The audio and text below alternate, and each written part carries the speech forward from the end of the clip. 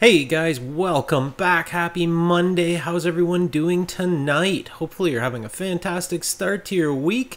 This is your weekly dose of Tech Live here Monday nights, 7 p.m. Eastern every week. Except there'll be a little break in the summertime. But other than that, we're live all the time.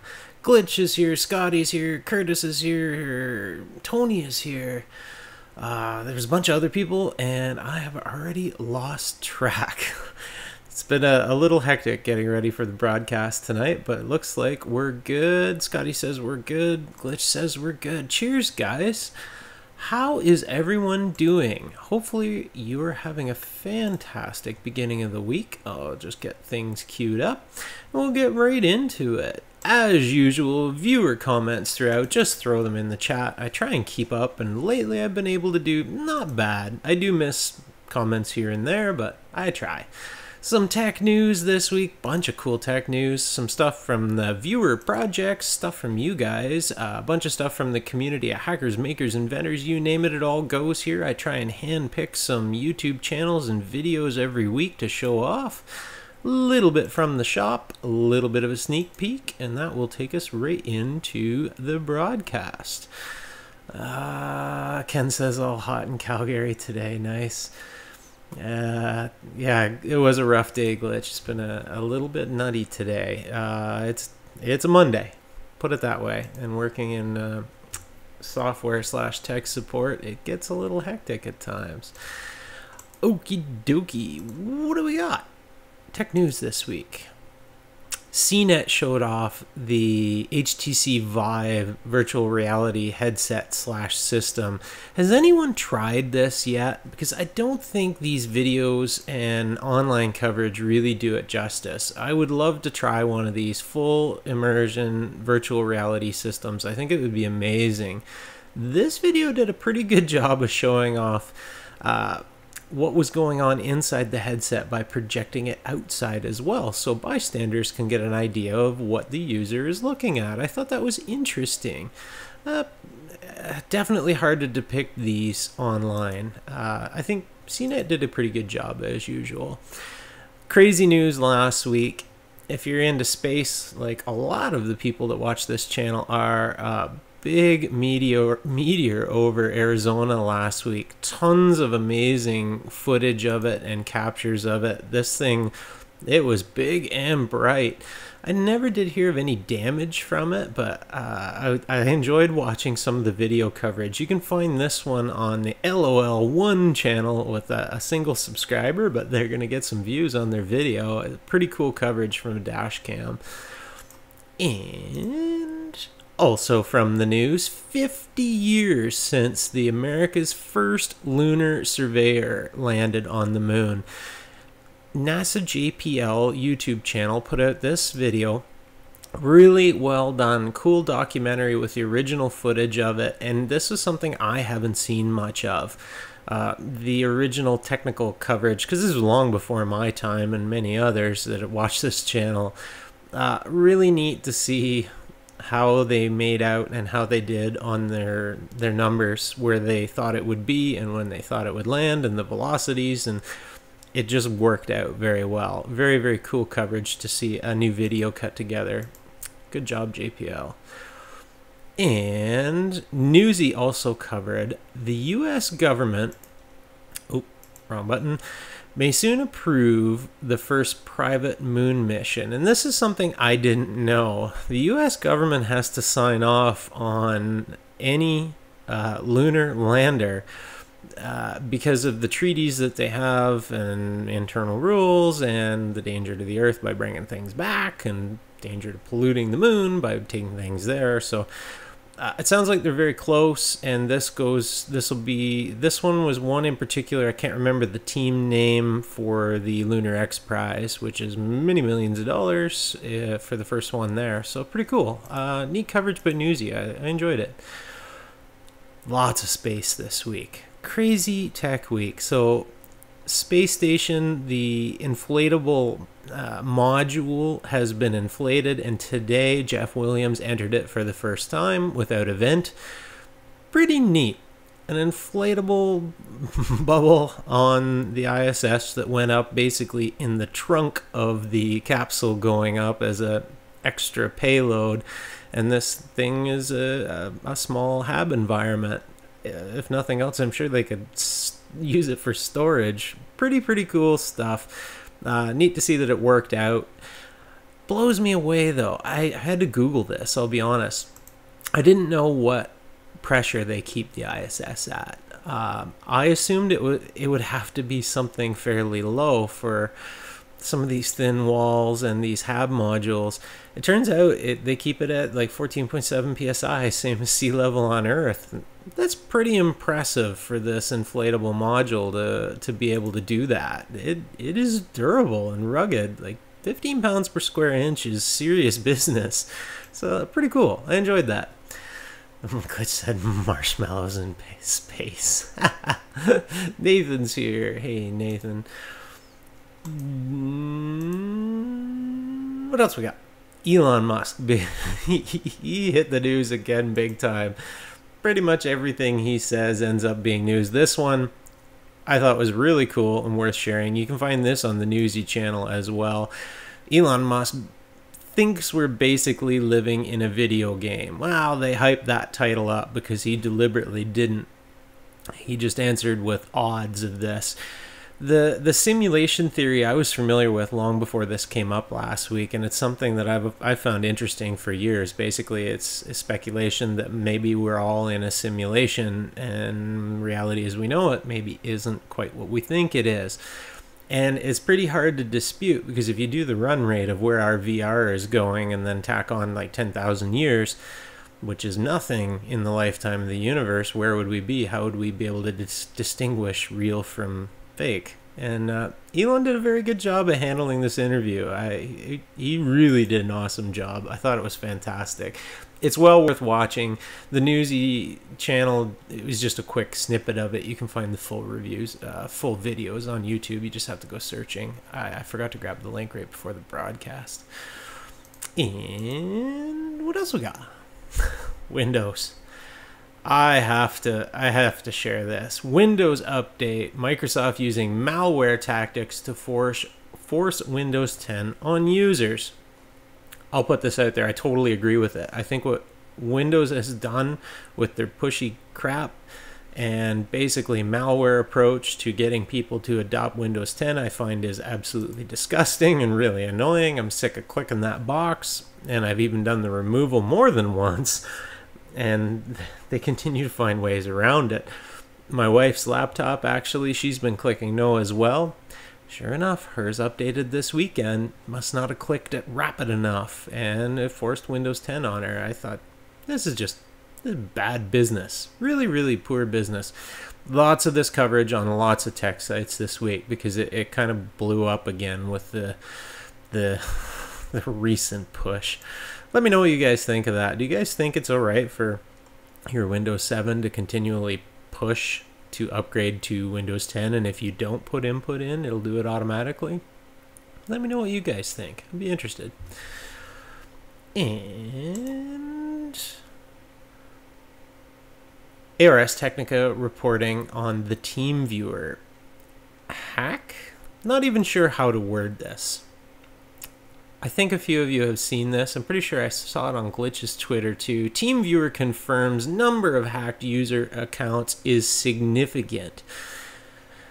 A lot of people use TeamViewer, myself included, and it's debatable as of now how all these users ended up with intrusions into their systems. Initially, TeamViewer said it was poor password control on the user's part and it was not their problem. But now when they're admitting the number is significant, it doesn't admit that it was on their side, but it sure seems like it. Not a good thing, because TeamViewer, most people that use it, a lot of people that use it have their computer set up for unattended access. It's one of the major features of TeamViewer. Unattended access, boom, somebody's in, your browser remembers your password for your PayPal or whatever other accounts, your online banking, and it takes like 3 seconds for somebody to go in and transfer some cash and do some silly things. interesting to see where this will go. I think by next week we'll hear more on this. I don't know who's at fault or where the penetration came in, but I have yet to receive an email from TeamViewer indicating that I should reset my passwords. I have done so already. I did so last week as a preemptive measure. I haven't gotten anything from TeamViewer yet. I'm a little disappointed in that. Let me know what you guys think. And what else we got? Lots of talk on the Windows. And yeah, Tony said it on the Windows, just click decline when it's installed. Yeah, I'm going to do that on the wife's computer. I haven't done it yet. I've got to roll it back. And Glitch said they think it's password reuse from the LinkedIn breach. Very well could be. Still surprised that TeamViewer didn't put out at least some information saying, I guess that's a little bit of liability if they did that too. But definitely plausible. I agree, Glitch. Crazy stuff. Something people should be aware of, though. Especially if they have TeamViewer accounts. Why did that repeat? Don't know, but a lot of talk on this one. This one was a snapshot from The Verge. Researchers want a big red button for shutting down rogue AI. This is nothing new, but it came to a head again last week in a lot of major media outlets. With the current advancements in artificial intelligence, especially software-wise for online data, there's been some crazy stuff, and I couldn't get the articles in before the show. There's a lot of concern that this AI can get out of control, and now they're going back to how do we put a kill switch in that can't be overridden by the AI. And this is getting pretty serious. It's a bit of a struggle to know how to do it, that the AI couldn't be smart enough to shut it off. Just these ones using online data and peer groups there was a prediction of the US election, I think is one. There was a prediction of one of the major, it was the Oscars, I believe, that hit basically all of them right. The AI guessed who was going to win just by online data. Interesting, because AI gets smart enough to go Google how to shut off the kill switch, or how is my kill switch constructed, and maybe it could figure it out. Interesting that this is serious. It's happening. So we'll see where it goes. A lot of news. Check it out on The Verge. Good article on it. Thought it was very interesting. What else we got? This one isn't really tech news, but I thought it was interesting, worth sharing. Another Malaysia Airlines incident. This one, one of their passenger jets just got the crud kicked out of it due to turbulence on a recent flight. I believe it was yesterday. The pictures from it are a little stunning. I would not have wanted to be on this flight. I think it's a little funny because the information and the pictures are available now. Everyone has smartphones and good cameras on them at all times, and we get to see. I personally haven't run into this. I fly a lot. I've taken hundreds of flights in the last few years and never seen anything like this. So hopefully it doesn't happen anytime soon. And what else we got? Space Madness. And let's go. Come on, computer. Community support, guys. If you don't mind, if you would take a moment at some point, check out my Patreon page. It's linked below. The people that support me on Patreon really help with this channel, and the money all goes back into the channel. And I seldom plug the Patreon on this show, but I wanted to today. One reason I'm looking at upgrading my editing software to something I can do much better with, but to do so I'm looking at the Adobe package, and I'll be honest, the Adobe package, the best case scenario is $50 a month to actually subscribe to the Creative Cloud and get the newest Adobe software versus the 5-year-old one I'm using. So, that even scared me. Thank you, Joseph. Appreciate that. Live tips are also appreciated very much. But I'm looking at getting, this is where all this money goes. I'm looking at getting some, the new Adobe software. But like I mentioned, it's bloody expensive, so you can check me out on Patreon, throw a buck in there, or you can donate it live. Remember, click that thumbs up if you like this video, click that thumbs down if you don't. Somebody already did before the show even started. Share it out on socials, truly appreciate it. Thank you for all your support, guys. And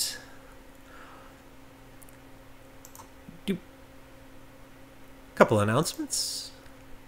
I added a whole bunch more stuff to the store, which is linked below. It's the Amazon affiliate store. It's Amazon products hosted directly on the site, stuff that hopefully maybe you wouldn't have known about. I handpick every one of them, basically every one of them. Hopefully you guys find them of interest. Lots of people do check out the store. And one last call for the Arduino 101 giveaway. There's a video on this channel on how to enter. If you haven't yet already and you want a free Arduino 101, this will be the last call to go ahead and enter that contest. All you got to do is follow me on Instagram and tag someone on the post. I will ship that anywhere in the world. Next week, I think, we'll do the giveaway. Thank you to all those who have entered, and I hope you enjoy your Arduino 101, whoever wins. Intel gave it to me free, and I'm giving it free again. One last small announcement. This is a design that I punched up real quick. Actually, I didn't do it really quick. It's a design for one of several different t-shirts I'm looking at posting out there for sale if anybody wants them. This is not official yet and won't happen for probably multiple more weeks, but I thought I'd share with you guys. I have a bunch of different kind of interesting t-shirt designs and a lot of maker stuff and hacker inventor stuff, and I'll try and keep the price at minimum. If anybody's interested, I'll share a link when that time comes. And come in. There we go. Viewer projects. I always want to see what you guys are making. Hit me up on the socials. Throw it in the G+ community. Educates.tv shared with us his voltmeter project. Very interesting project. I love the Nokia 5110 LCD display. I think these things are great. He did a standalone module to make it easy for people to get started and know how to do it, but all that module is 2 resistors. It's just a voltage divider, so you can definitely do this with any 2 resistors that you have available that are in a wide swath of values. You can make a voltage divider easy enough. So it was really cool he shared this. I think Adafruit picked it up today and shared it on their blog too. So Educates.tv, cool channel. Beginners Tech shared with us a repost of another video of making a homemade AC regulated power supply. This I thought was really cool. I had seen the video. I didn't share it here on the live show, and I probably should have. So it was cool. Thank you, Beginners Tech, for sharing that with us. Aniel was looking for some help with some servo dimensions, and I love this. This is not someone sharing their project. I wanted to share this because he got a bunch of comments back right away and got the information he was looking for within the G+ community. You can find a link below. That alone right there, one-time deal, if it helps someone out, that was worth making the community right there. So I'm happy people are using it. Thought it was kind of cool. And that is that. What else we got? Chat's having Unicode character issues. Yeah, we haven't had that problem yet. Wouldn't surprise me. And Saturn 5. Tony said you should make the skull look more like an IC chip, but shaped like a skull. Yeah, I could try that. I'm not good with graphic design, so I'm doing what I can and not devoting a lot of time to it. As you guys know, I have a lot of stuff on my plate, but definitely look for some input on those designs if we can ever get them live. I'm actually waiting on the approval from Amazon on that through the Amazon merch program. So unless I can get that to go, I'm not going to produce them. It's too much trouble doing Teespring and other things. So yeah, we'll see. And Scotty said STM Sat 1 passing over you in 10 minutes. Ah, cool. I don't have. No, actually, that would have been cool. If I didn't reboot, I would have actually had my Orbitron still set up and tracking it. Saturday evening at about 7:41 p.m. local time, the STM-1 CubeSat was scheduled to do a 89-degree pass over me, and I missed it, getting home from supper 5 minutes late. But I wanted to have a look. No one has successfully caught that yet, but on Twitter, I get the impression that people maybe aren't looking across all frequencies. I get the impression that the STM SAT team probably isn't really well versed in the radio frequencies to begin with. I think they were using pretty basic stuff. So, yeah, check it out. Hopefully you catch it. Let me know if you catch anything from it. We won't be off the air quite early enough, but we'll be close. And then I will try again next good pass, which will probably be many days away now. What else we got?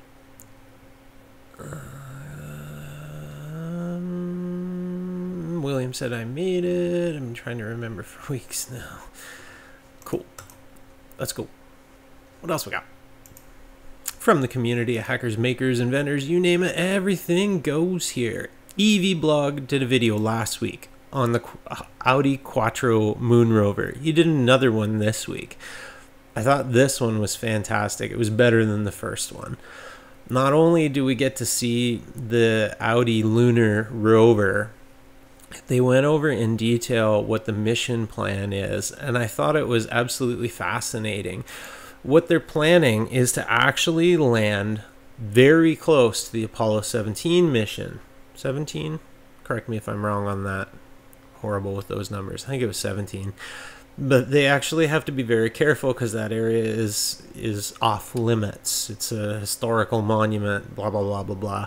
So they want to land very, very close to it, and that's what they're shooting for, which is totally awesome because, well, that would be worth the trip to put the the conspiracy theorists away once and for all. Well, actually, I still wouldn't put them, make them quiet, but it would be very cool if they could send down some high-res imagery of the actual landing site. So, EV Blog, awesome channel, awesome coverage on it. Joseph said, Eric, if I click on one of those Amazon US item and just buy. Yeah, you can go through, if it's through my store, you can go through and it checks you out through Amazon. Just standard Amazon. It'll actually revert to whatever country you're in. I have both the Canadian and the US, and I don't think the UK is working now. Or you can use the affiliate link down below and it just takes you right to Amazon, and anything you buy there gets I get a small little royalty. But either way, the makeme.org store, I set that up mainly because I can share products that I've personally bought and all the details on them very easily in one place, as well as products that people probably haven't bought and maybe never even heard of. So anyway, yeah, the store takes you right through to Amazon for checkout. And PXN America, where should I go to check the pass schedule? If that is for the STM SAT, you need to download the TLE from any of the TLE sources. It's linked from the STM SAT website, and dump it into whatever program you use. I don't think there's any online tracking of it. It's too small. There might be, but easiest, I use Orbitron. Dump the info into a TLE file, which you can find a video how to do that on my channel under the light sail, tracking the light sail satellite. The process is identical, just different website. And let's go. Hopefully that helps, guys. Flight test video just went out this evening. The guy on the right, Andre Russo. The guy on the left, Josh Bixler, of course. Andre he's been here for this show many times. I spoke to him many times, and he is now finally broken out and got right on the flight test video. He spent some time in Ohio, I believe it was last week or the week before. Cool to see him on camera, and he got to do a really cool review of the Durafly Tundra aircraft. Bunch of RC stuff this week, disclaimer. Really neat to see a community member that's been here on this show for so long get some exposure rate on flight tests, and they linked to his YouTube channel, which was pretty cool of them. And what else we got? Scotty said n2io.com has live tracking. Very cool. I didn't think they would have the CubeSat listed. I really didn't. I thought it would be too small, but doesn't surprise me. Anything's possible nowadays. DJI, cool YouTube channel. I have to give them props. I didn't expect a manufacturer channel to be this good. Here's a little mini documentary you can find on the Snotbot, a DJI Inspire that they're using to collect the mucus from whale spouts, from the exhalation from large whales, to do serious science. Really neat. Cool use for drone tech. Cool to see DJI sharing it out and doing a good job on the videos. Pretty neat. A channel I don't believe I have ever shared here before. I'm not even going to spell that out. Ezekiel 12:12:12. COFPV is the header that multiple channels are using. I don't even know what it stands for. I love these videos. If you're into RC and FPV, they do one heck of a job. Really cool long-range flights using Dragon Link radio systems down the side of crazy scenic mountains, and they always do an awesome job. Really well color graded, cool music. They're just stellar. One of the most underrated YouTube channels ever. 1,300 subscribers. This one could easily be 100,000 plus with the quality of videos they put out. So if you're into RC and FPV, check them out.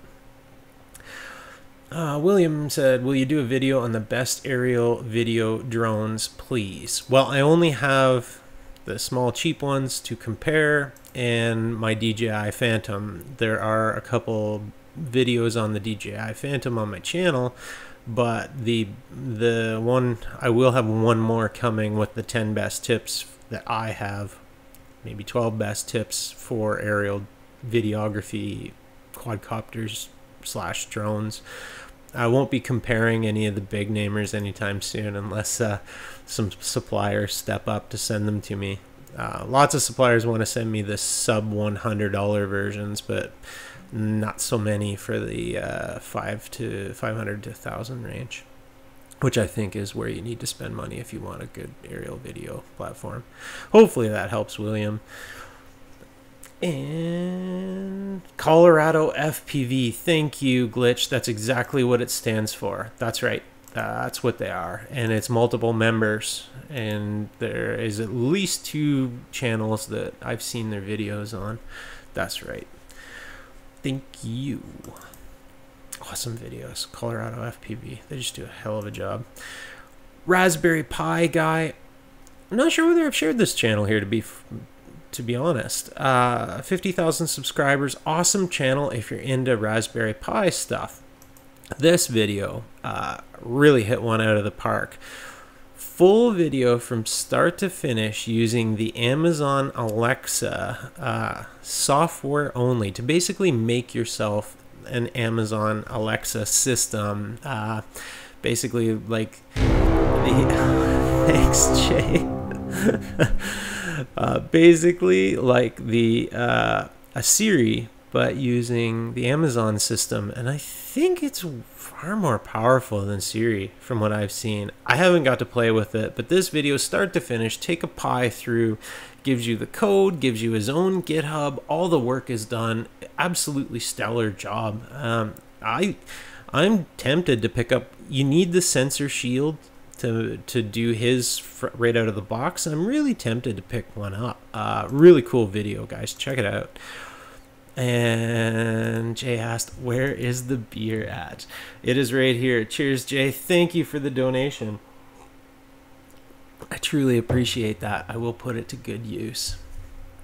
And Glitch has got some FPV videos coming up. Cool stuff.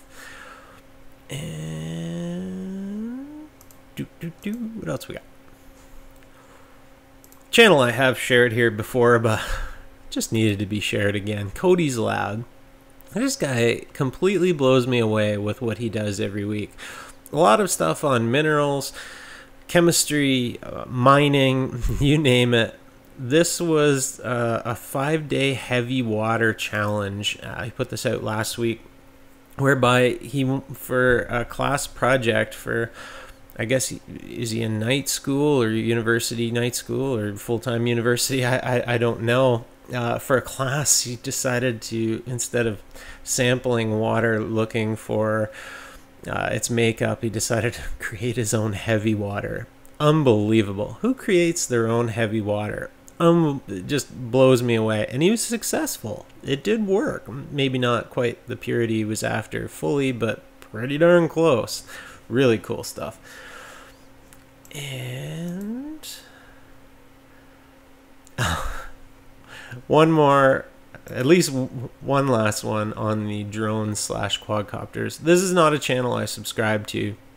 I found it linked because it went a little viral last week. A woman steals drone, GoPro records it all.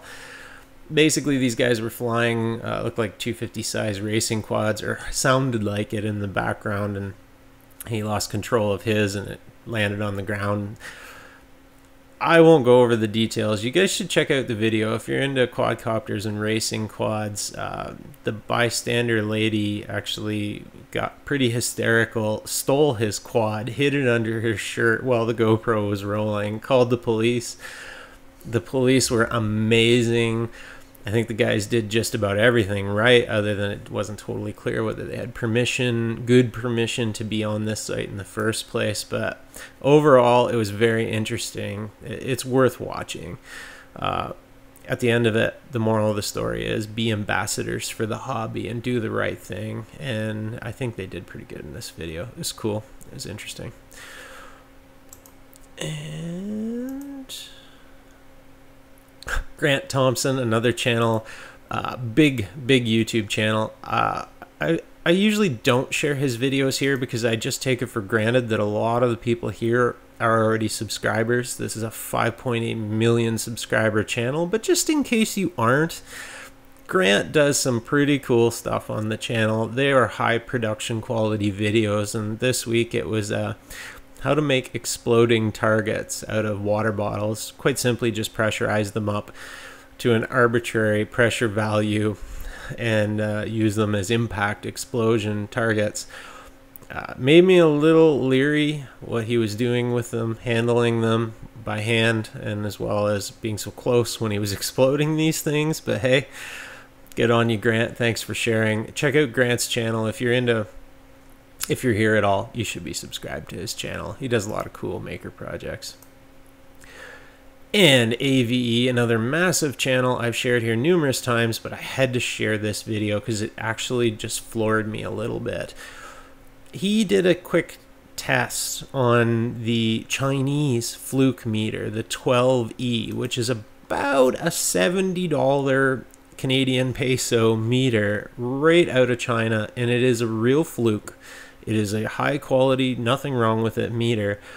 After he did the initial video, he put out this because his viewers noticed that these buttons on the faceplate here are actually covered by the main faceplate, indicating that they might work. And he tested them, and sure enough, the frequency measurement, the duty cycle measurement, and I believe temperature actually work on this meter despite being covered by the main faceplate. The board, same one as the ones that support these functions. So you can poke a very small hole, 3D print a button, little conductive backer on it, and you've basically taken this cheap real fluke meter up another 3 notches.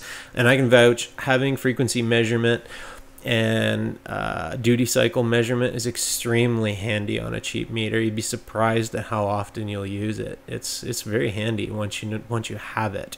So very, very cool. I give AVE credit. He didn't hide the fact he didn't know this. He put out another video right away because, hey, why not? Spread the word. Very, very cool. Anyway, what else we got? I had to share this. You guys might have been way ahead of me on this. This is a channel I have never shared here before because I was never a subscriber. It's called The Backyard Scientist. I suspect a bunch of you have seen his videos. I miss them somehow. Very similar to Grant Thompson, a cross between Grant and Cody's lab, I'd say. A lot of explosions of molten metal and liquefied salt and a lot of aluminum. Really, really neat. I ran across it due to a YouTube suggestion. I was blown away. It's a 1.5 million subscriber channel, and I can see why. His recent videos, if you don't watch any of them, this one was from, I don't know the date.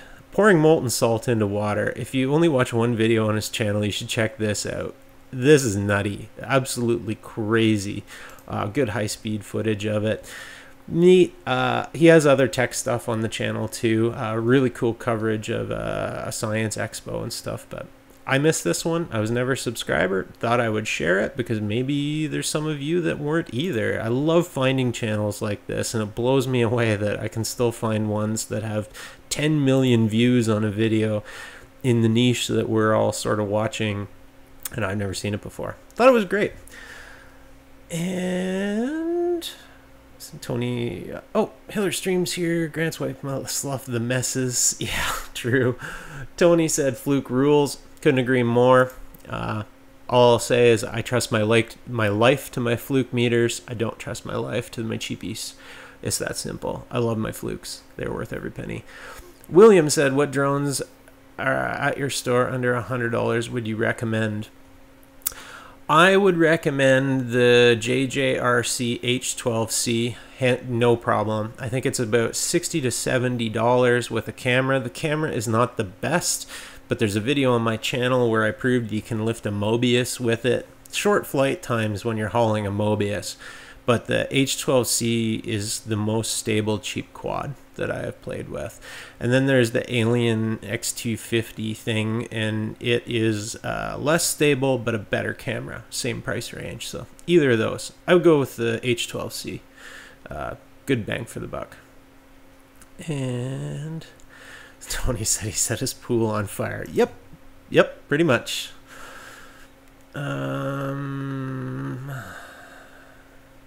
Jay said, I wonder if Amazon would take someone to court if they make it into a product like the Echo. No, I don't think so. Well, it might. Don't know.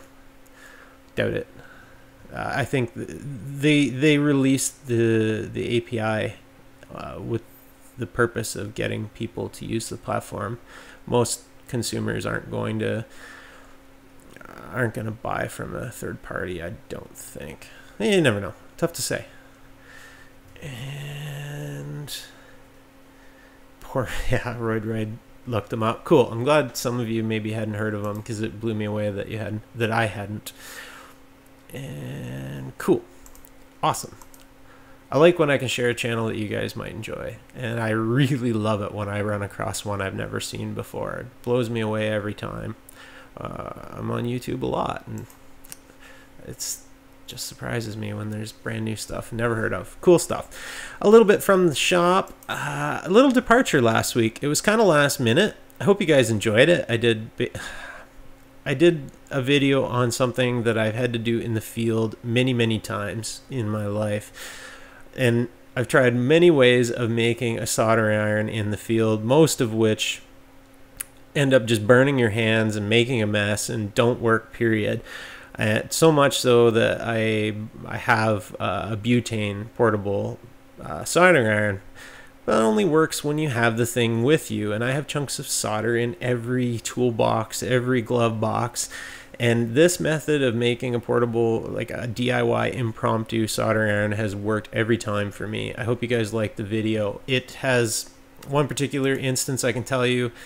This got me back moving. I had to drop the fuel tank down on a car in the bush because a chipmunk had gotten above the fuel tank, chewed off the sending unit and the fuel pump wires, and there wasn't enough slack above the tank for me to do anything other than butt joint and solder them or crimp or twist together, and I did not want to take that tank again down after, so I used this method to solder the wires in place in the middle of the bush, and that car drove for until it rotted to the ground. So I hope that worked out well. I hope you guys like that. It's a handy skill. It served me extremely well, and I like sharing silly things. I never even thought of making a video on it until I saw someone else share a picture of a similar method. One of the other ways that I tried without the coil, and it doesn't work. Tony said he liked that. Cool. Awesome. Yeah, I didn't do such a good demo in the video. I could have done better, but I just wanted to get it out there. You can definitely solder PCB with it, no problem. Just got to clean the tip better than I did in the video. A little sneak peek. I already mentioned it. I want to do the video on the DJI tips. I've been working on the script for that. I have some tips for the quadcopter stuff, as well as I have at least 3 videos coming up on Arduino projects. Some things I've been playing with in the background, but haven't finished enough to do a video on them yet.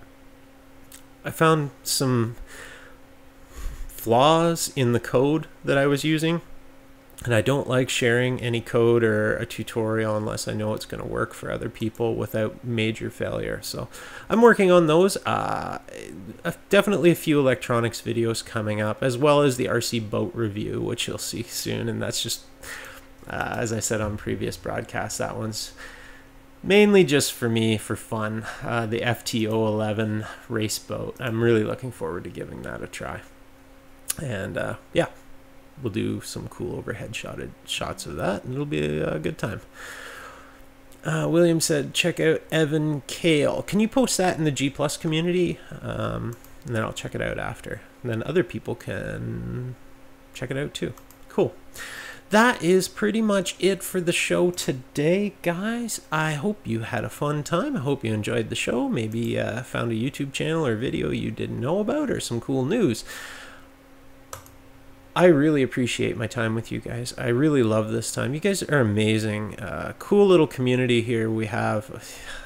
I look forward to hanging out with you every week. So I truly appreciate all the feedback, guidance, advice you guys give me, and the support you guys give each other. It really makes it fun. I hope you have a fantastic week. Build something cool this week. Share it with the world. You never know whose life it might change. Have a great one, guys. Cheers.